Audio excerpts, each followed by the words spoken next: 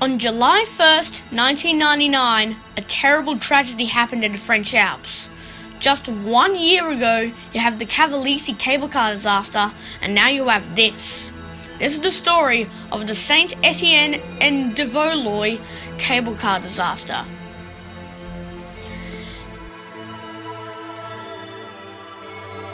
In the early morning of the 1st of July, 1999, 20 staff members working for the Plateau de Astronomical Observatory boarded a cable car serviced by an aerial tramway owned by the company.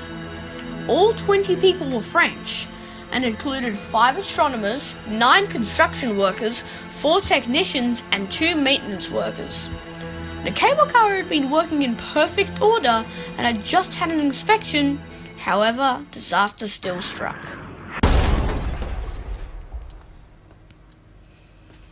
At 7:15 a.m., the cable car detaches from the cable and plummets down. All 20 people die instantly upon impact. Witnesses reported that it seemed as though one of the cables holding the car had snapped. Local officials stated that the gondola broke free from 2 of the 3 cables which supported it, causing the 3rd cable to collapse. Remy Caron, a prefect in the region, told a press conference that it seemed as though the car unhooked itself from the cables for an unknown reason. Initially, the state prosecutor demanded a 6-month prison sentence for 8 maintenance workers at the observatory for their contributing roles in the accident. However, nearly 5 years after the accident, the court acquitted 5 maintenance workers at the observatory of charges related to their actions which contributed to the accident. In addition, the Plateau de Astronomical Observatory was fined €200,000. That is $209,700. However, €130,000, $136,305 of this fine was later dropped. 3 maintenance workers at the observatory were convicted on negligence charges.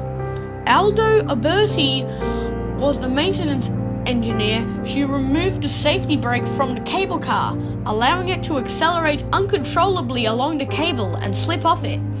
Alberti received a 30-month suspension from cable car operations, which was later reduced to 24 months, and was also ordered to pay a €10,000, $10,485 fine for his role in the accident.